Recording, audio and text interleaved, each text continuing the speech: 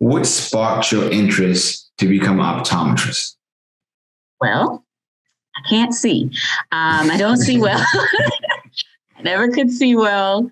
And I was always at the eye doctor. And I just thought, this could be fun. He was a lot of fun to talk to. He always remembered my name. He remembered my brother's names. He knew, it was just always a fun conversation. And then you come out and you can see better. So it seemed like a great option.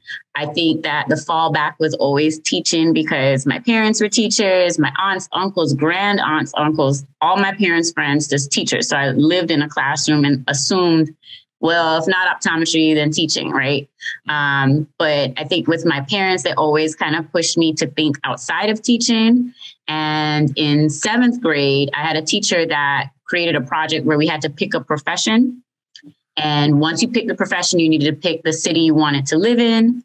You needed to create a budget and kind of plan out your life, right? And I decided I was going to leave Florida because hometown for me is Miami, Florida. I said, I'm not going to live in Florida. I'm going to live in the Northeast.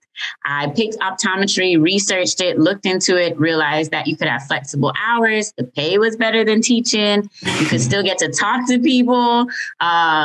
Just so many opportunities for growth in the profession. And I felt like, okay, worst case scenario, I'll just go back to teaching, or I'll also teach because you can be in this profession, as you well know, as a pharmacist and still give back in academia. So it just seemed like the perfect fit for me.